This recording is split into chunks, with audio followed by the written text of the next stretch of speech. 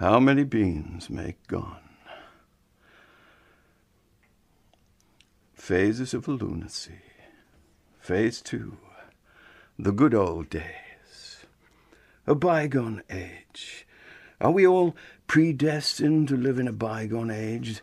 These days, bygone has become synonymous with a time when somebody had to be actually there to know it really happened, without needing confirmation on the media, in which case you were just living in a folk tale, which old folks told each other with no intermediations. Now, if you're lucky, you can point to yourself on a screen as definitive proof you were really there when it happened, even though you're not there anymore. Hard evidence, good as DNA, you were a part of history. Whose history? Your history, my history, not the history of a bygone time when people only had each other's word for it, in which case, by the time you've got beyond that point, it should be clear that somebody else is defining your history. If it's not really happening on the screen, you're just living in the lost horse and buggy byways of the bygone, a bit of a joke in the real world. Time for your medication, Mr. Wallensacker, who prescribes the medication also controls the technology that rules reality, at least people's perception of it. You ain't so big. You're just so pharmaceutically tall. As soon as radio and movies prepped us for television entering our living space, local culture became at best a second-rate imitation of the main event, which a whole industry of time, energy, ingenuity and money had invested in polishing up those definitive moments that could render your own puny acoustics but an amateurish wind blowing yesterday's litter through a derelict bygone tunnel. Nobody catching your drift anymore. No hard evidence of the culturally iconic at all. Seems to be the way of old progressive creativity. How'd you keep them down on the farm once they've been to the Oscars by virtual proxy, or We Are the World's Band-Aid via satellite, experienced a living corpse in all its lazily hologramic glory, or your Uncle Alan sounding like Pavarotti on auto-tune karaoke? Your community is now out of your hands. And you need to be happy just to have a day job so you can afford appropriate apps. Little people in the big screen, white screen world. Do you believe in magic? Buy 2 miracles and get one on free trial for a month. Just remember not to delete after the novelty's worn off. Fabricate, accumulate, manipulate data. One of the most addictive conditions in this big widescreen world is convenience. Being provided all the essentials of living and dying without you doing anything at all, really. And the more money or credit you have, the more convenient everything will be. Every comfort and aid that money and good credit can buy. No going ungently into that stormy good night, some raggedy-arsed wastrel John Doe, nobody raging away in some garbage-strewn gutter against the dying of your inconsequential light. Somebody, please mop my brow and tell me they'll miss me. Sorry, your app's been deleted, hey?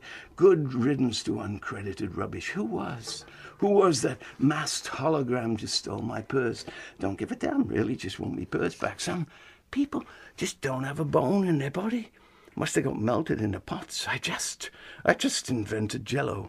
Changed my life. It'll change the world. I could make a fortune out of this. It's sweet. It's convenient and goes down with a plop. So don't nobody tell me my life was wasted. If nobody with any brains would eat this artificial crap, hey, I've already found my target audience. If at some point we could just convince everybody to stick their head in a microwave oven for 2 minutes 3 times a day, we could save a lot of research funding on behavioral psychology, social engineering, and appropriate medications for a good death. Is anybody following me on Bakelite? Hey, I popped it in the oven first. There's a reason they call it junk food. And tell people at the same time they are what they eat. Obsolescence in process. Let's face it, most people don't know they're alive till they get sick. We'll blame it on their natural biology just not being up to snuff, just not functioning well enough. Plus eating all that junk food, of course, but we did warn you. It's on the label. People will believe anything if they don't need to read it in the small print, only on the big widescreen headlines. Especially if it seems to contradict itself, makes The world seems so much more sophisticated. Why would the world lie to me? If everybody's doing it, picking their nose and chewing, it tastes like deep fried oranges, those over-sweetened moments of dysfunctionality will undoubtedly be processed in the funeral procession. A eulogy from the great Grand Master of the Stern Bear Lodge himself, a 12-gun military salute in a documentary on Netflix. Shame you won't really be there anymore, but you are now confirmedly a man or woman who helped make history what it is today. Fake news and true crime. Addiction is real. May not be natural, but it's real. When is natural not real? When it's really artificial.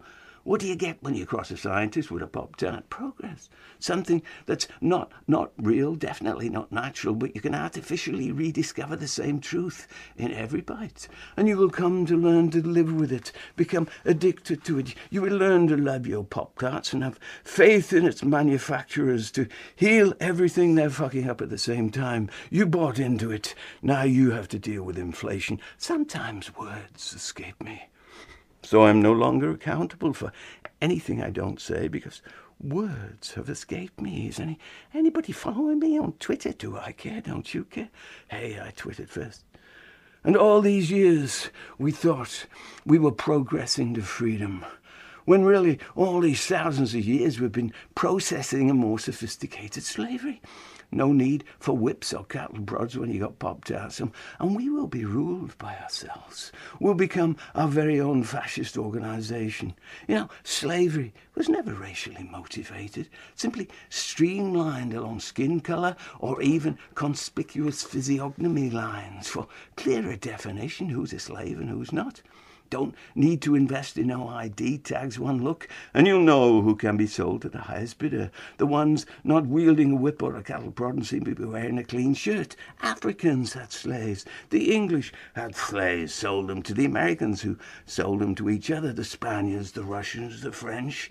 Didn't have to be black, white, red, yellow, purple, so long as they served their purpose and got the job done. Anyone who intended to do a lot of building, mining, harvesting, empire building, anything potentially back-breaking that they themselves wouldn't choose to do, yet maximally profit by it. Bottom line, free labor. Till in time, you've manifested your mastery to the point you can change your terminology without forfeiting your right to tell people what they have to do or else. Eventually, you can make them pay for their own upkeep, so long as they keep subsidizing your own ambitions. Did you know George Washington? He put a reward out for the return of his runaway slaves. At least 2 of them were white. The good old days. There's a rumor going round that black people never do anything bad unless white people made them do it. Same with red people, yellow people, brown people, and even some suntanned white people. A lot of white people only do bad things because black people sold them some drugs, sold to them wholesale by white people. Red people don't do drugs, they only do liquor, sold to them discount by white people to get them drunk. Yellow people prefer tea and advanced math. Jewish people don't do anything bad because they're not white people, and you could get prosecuted for saying otherwise. Haven't they suffered enough? Unlike black people, because white people haven't finished with them yet. They finished with the red people years ago. And I'm not just talking about the Irish. The natives are not restless anymore. They've given up their ghost dance. The Irish have just given up their country to Google, and the white people who Googled them. White people don't suffer anymore, or if they do, they deserve it for making black people do bad things. Nobody makes white people do bad things.